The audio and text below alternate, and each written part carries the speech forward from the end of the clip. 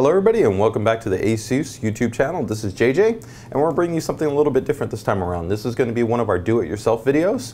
We're going to be focusing on a build that's centering on one of our new P8 Z77 series motherboards. So first and foremost, we just essentially want to give you a little bit of context of what we're going to be explaining here. This is going to be covering some of the key components that you're going to have when considering a new build, and we're going to be essentially going from a kind of start to finish process where we're going to be looking at the individual components that we're going to be bringing together as part of the system, and then from there showing you kind of some of the key parts, whether we're talking about like CPU installation, RAM installation, graphics card install, maybe some quick pointers on cable management, things along those lines. Overall, hopefully making it a little bit easier for you guys to understand if you're a first-time builder or maybe a little bit of a novice builder, you haven't built anything in quite some time. You know, what's some of the initial kind of stepping stones you need to go through when not only considering some of the components that you're going to be working with, as well as, you know, how to come together and build a final system. So with that, let's go ahead and have a little bit of perspective on the componentry that we've got ahead and decided to choose for this ASUS Z77 build. First and foremost, we want to get a little bit of perspective in terms of what's maybe the focus behind what you're going to be able to do with the system. This in itself, being a Z77 platform, means it's going to be a fairly moderate enthusiast-based system. So you're going to pretty much be able to do a lot of the normal functions that you would expect from a desktop. So whether that's gaming, whether that's maybe some light video editing, audio editing, web browsing, you know, downloading, all the kind of normal expectations you have for a desktop, this type of system is going to be able to definitely provide. And you know, of course, you can make tweaks and adjustments as needed. So maybe if you want to go to a higher level of gaming performance, maybe consider an upgrade to the graphics cards, or, you know, depending on the storage requirements, maybe upgrade to a mechanical hard drive in conjunction with the SSD. So there's going to be some flexible points, and if you guys of course have questions, make sure to just drop them here on the page. So let's start off with the components that we have. So first and foremost, we're looking at the motherboard. So this is our P8 Z77-V Pro. So this is right essentially kind of in the middle of our motherboard Z77 stack. The Pro really kind of hits all the sweet spots and pretty much giving us every single key technology that we're looking to have as part of this build. So we have, of course, USB support. We've got gigabit network support with an Intel LAN with some special networking software. We've got wireless support. We have Crossfire and SLI. You've got overclockability functionality for you guys that want one step, you know, one button overclocking, or for you guys that are taking a little bit more advanced, you've got that flexibility here. So all around, this board's going to pretty much give you every single level of functionality that you need. Got a lot of expansion, a lot of slots, a lot of serial ATA ports. So you're not going to really be hurting in any regard with going with the Pro model. So from there, one of the most key components here is going to be also the graphics card. Now, the Ivy Bridge CPU platform does support a considerably improved graphics core, but since we're interested in being able to give ourselves some moderate gaming performance, we've gone ahead and tapped the HD 7770 graphics card, featuring our DirectCU 2 heatsink and fan design. So this is going to allow the card to be very quiet and cool while we're gaming. And it's going to be focused at about 1680 to about 1080p based gaming with about moderate to sometimes high settings. So it's not going to be as expensive as some of the higher end cards in, let's say, the 7800 or 7900 series, or of course if you're an NVIDIA guy, considering maybe something like a GTX 560 or maybe even newer higher end solutions like GTX 670 or 680 series. This makes for a pretty, you know, sweet spot. Plus, if you ever want to add more performance down the road, as we noted, the motherboard supporting Crossfire, you could go ahead and drop in a second card and get some considerable improvement in terms of the gaming performance. But overall, it's a solid choice to be able to give ourselves gaming flexibility as well as a strong multimedia playback support. Now, going into multimedia, we've got here our ASUS Blu-Ray Drive. Now we've gone ahead and tapped that just because Blu-ray, you know, it's a very consistent medium. It's been out for a long time. You know, when I head online or I'm going over to my brick and mortar retailer to pick up you know, a movie, I really like the quality of Blu-ray, so I want the flexibility of being able to play that back natively in my system. And of course, with it being a combo drive, you got the flexibility of doing all the other things that you would need with optical media, whether that's reading DVDs, reading CDs, ripping CDs, burning DVDs, pretty much everything under the sun, except for the little bit more expensive functionality of needing to actually write Blu-ray discs. If you did need that as an option, we do also have Blu-ray burners that give you all the same functionality, just with the plus points of also burning BD media, which might be good for you guys that are maybe doing content professional stuff, do a lot of editing, maybe need to back things up along those lines. So with covering kind of those 3 points, let's get into some of the more key specifics. Now, you see right here over in the corner, we've got just the standard Intel retail CPU cooler. Now, we don't specifically have a CPU on hand because depending on your usage model, one CPU might make more sense than another. For you guys that are maybe going to considering kind of an everyday box, going for a little bit more price affordable standpoint, but you want to maximize performance, the 3570K is a really awesome part.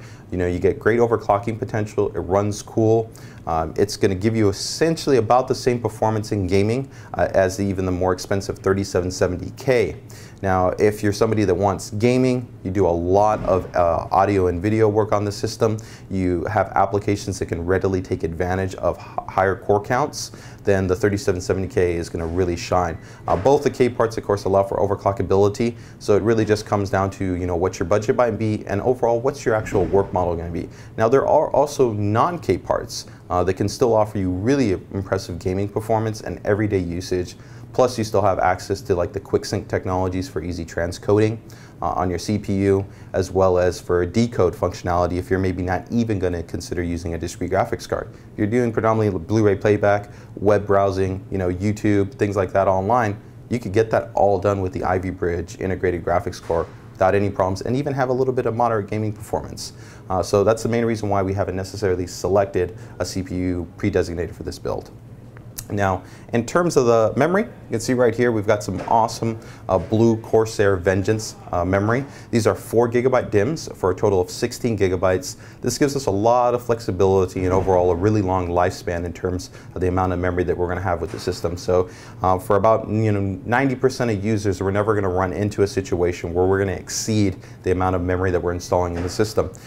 It is actually 1600 in terms of the rated frequency, so this is going to go ahead and give us a higher level of performance than the default, let's say 1333 memory that's normally out there. So we're getting a little bit faster performance, we're having a high density, we've hit that sweet spot.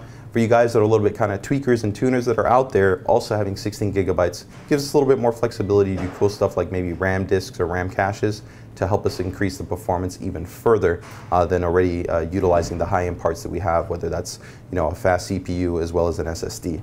Now, noting on an SSD, we've gone ahead and also tapped right here Corsair's Force GT. So this is their flagship series. It's pretty much their fastest current SSDs that they're putting out on the market.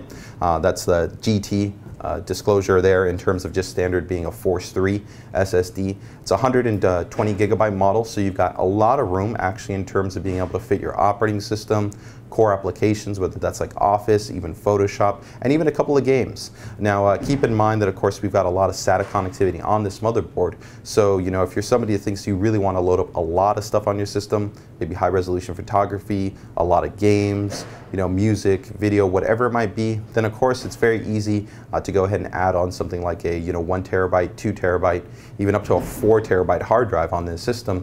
The motherboard fully supports that without any issues. So you have more long-term storage where you can prioritize taking advantage of your OS and applications on the SSD to get the best access time and the best application performance while keeping things that you might not always use and just need to store on that mechanical volume. But for us, we're focusing a little bit more kind of on a slim down, everyday box that's not going to have a huge amount of stuff on it, just the stuff that we really care about. So 120 GB really fits that well. We've got 2 more items to cover here. One of them is the power supply. Very critical component in the system because it's going to, of course, be powering everything. So we've actually selected a little bit higher end PSU than sometimes people might normally expect, but we've got sensible on the wattage. It's only a 650 watt, which is more than enough, even if we had two GPUs in this system build, because we've gone ahead and selected it from the Gold series. So that's 90% power efficiency, which gives us also the plus advantage of it being silent. In most situations, in terms of your desktop usage, this fan is not even ever going to spin. So this essentially power supply is never going to output any noise when you're working on Word documents, looking at photos, browsing the internet, things along those lines. And of course, when it is actually working under load, maybe gaming, doing heavier editing, it's going to still be very, very quiet, almost inaudible. So we really, really love this option here. Plus, it's a modular PSU, so it's going to be able to make cable management a lot easier when we're working with it. And lastly, touching into cable management, we've got an awesome Corsair Carbide 400R. It's probably one of the absolute best chassis on the market in terms of price to features and functionality. We have a lot of flexibility in terms of airflow. So for you guys that are really concerned about keeping everything cool, you got a lot of mounting. You can do front 120 millimeter fans, top 120 millimeter, 140 millimeter back. You've got expansion up the yin-yang in terms of the back of the board. You've got front USB 3 connectivity. Pretty much you're not going to be left wanting in any regard. You've got some really nice options in terms of cable management that when we pull this out, everything is threaded through so that we can easily route the cables. You can even see that here they've actually bowed it out so that we actually have this cool ID, but at the same time, it's actually giving us more space to kind of have all our cables in here so that we can keep the inside really clean, really tidy. And on top of that, almost the entire chassis is toolless. So it's going to make a really great option for getting everything in there quickly and easily and without really having to have a lot of tools on hand. Now that we've gone ahead and covered some of the key items in terms of what we're going to actually use when building our system, we want to cover some of the key aspects in terms of what you're going to need to have on hand when you're going about building your system. One of the things that we're going to be covering first is going to be something you might not expect, and that's actually going to be something to write on, like a notebook, a notepad.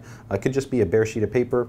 It could also be maybe the actual inventory list or the part list that you might have printed out if you purchased this online, or that maybe you took to your brick and mortar retailer if you bought these parts from a local computer store. But essentially the reason why you want to have that is on hand is to make sure that you have everything that you need right then and there, because you don't want to go back and forth. And two, it also is going to be a quick and easy way that you can go through the actual steps. So let's say first off, if we're starting with the CPU installation, you can check that off. Memory installation, check that off. The main reason being is that sometimes when people first go about building a system, they forget one of these steps and then they get everything installed in the case, they put on the panel, and then they go back and they run into a problem. And it's a lot more complicated sometimes to start troubleshooting once you have everything already inside there and you're looking to see, did I forget to do this or forget to do that? And so if you go ahead and you have your baseline checklist at hand, you can essentially make sure, okay, made a connection from the motherboard to the SSD, made sure to attach the CPU cooler to the actual motherboard and connected the fan header to the motherboard. All those little things are good checkpoints that just having something to write on is going to help you out with. Now moving over to some of the more specific technical parts, it's pretty going to be straightforward. In most situations, all you're really going to need is a screwdriver, preferably both a slotted as well as a cross-based screwdriver set. Now here we've got your normal kind of screwdriver kit that you can get at any kind of a hobby store or anything like that, and this will work fine. There's nothing definitely wrong with this. In most situations, this is probably what most people are going to utilize, and it's great. You generally want to go with something that might be maybe referred to as like a jeweler's screwdriver set or a hobby screwdriver set, just because on the largest side the actual sizes are going to correspond to what are the screws, and sometimes you might need access to a little bit smaller threadings, so you just keep that in mind, that you don't necessarily want to go with what you would normally use for normal construction purposes. Now here I have a bit nicer set of actually screwdrivers. These are specifically from WIA. These are ESD based, so they're sensitive in terms of not passing over any electrostatic discharge. They cost a little bit more, but they do give you a little additional level of security and safety. Now these, if you're utilizing something like this, can essentially replace the need to either have to ground yourself, so holding your hand on a chassis, or using like an anti-static wristband or something along those lines. So those are two options that you have in terms of screwdrivers.